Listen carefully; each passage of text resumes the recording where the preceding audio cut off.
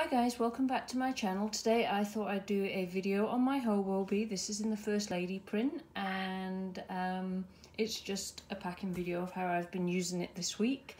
And I apologise for the lighting in here. It's such a dull rainy day. I can't seem to get a room where there's good lighting. So anyway, I do have the short seatbelt strap on it, and I think in my last video of this particular bag I wasn't sure if I was going to like it or not because of so much white on it and it getting dirty, but to be honest it has not been a problem at all.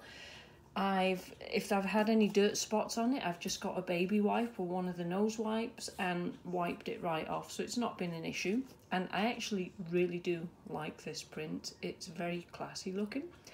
So this is just packed up. We're just heading out to a coffee shop this morning, so there's no like drinks or snacks in here because we'll get those there. So in the bottle pockets at the side I have nothing. The change pad pocket at the back there's nothing, but I will just slip my phone right into there. Over in the front, now this is the older style, so it does have the smaller tech pocket on the front, so my phone definitely will not fit in there. So in here I just have a bunch. I have a little cup topper.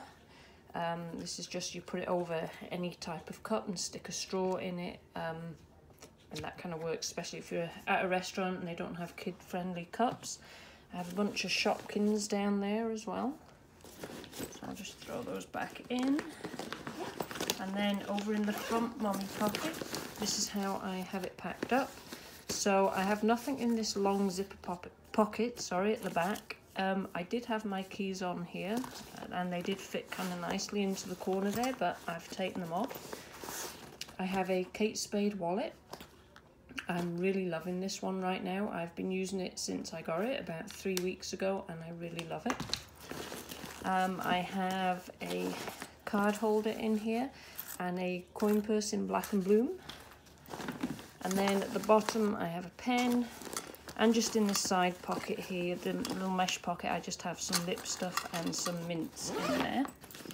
And then in the main part of the bag, I just couldn't decide what set pieces I wanted to use, and I ended up going for mostly Rosy Posy, so because I hadn't used it in a while. So this is how I have it packed up.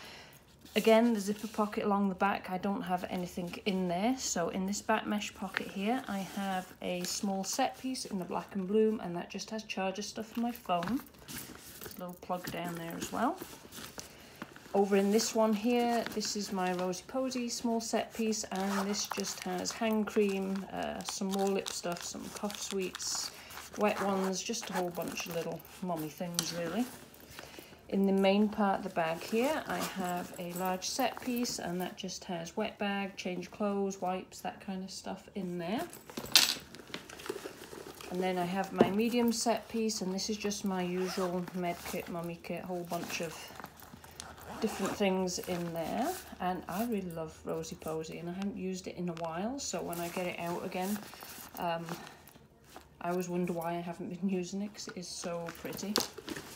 And then I have a wipe pouch and hand sanitizer. I have some nose wipes because my kids have colds right now again. The front mesh pocket here, I have some Kleenex, and in this zipper pocket that's right here, I just have some feminine products. So that was it. That's how I have my hobo bee packed up today.